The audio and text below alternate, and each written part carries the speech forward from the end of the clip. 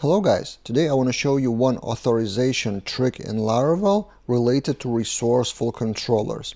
And I want to show you before and after. This is the code of a typical controller we actually generate with our quick admin panel.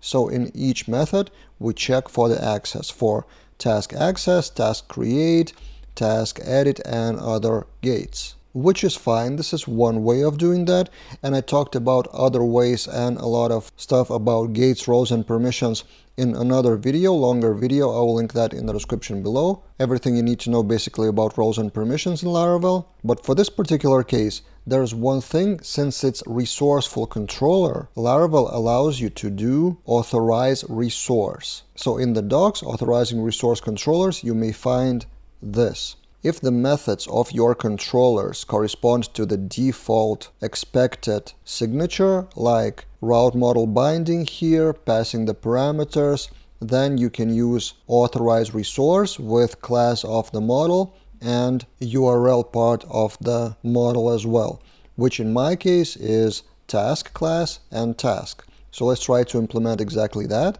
So I copy and paste the construct, and then when we enable that construct here, then of course we need to replace that with task class and then parameter task. Then we don't need to have those if statements because we can move the check into policy. So we have a separate task policy, and in the task policy we implement the same task access, task show, the same gates as rules of the policy, which then makes our controller much shorter. So we don't need to do any abort ifs, anything in the controller methods. And also in the controller methods, we don't need to authorize each method separately. So we don't need to do this authorize or if auth user can or something like that.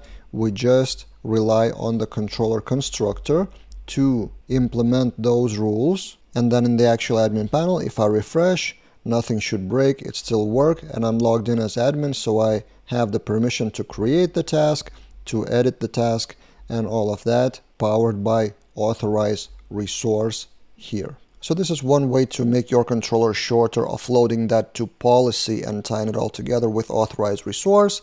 And again, a longer video about roles and permissions will be linked in the description below. And if you want to generate something like this, a simple admin panel, you can check out our quickadminpanel.com. That's it for this time, and see you guys in other videos.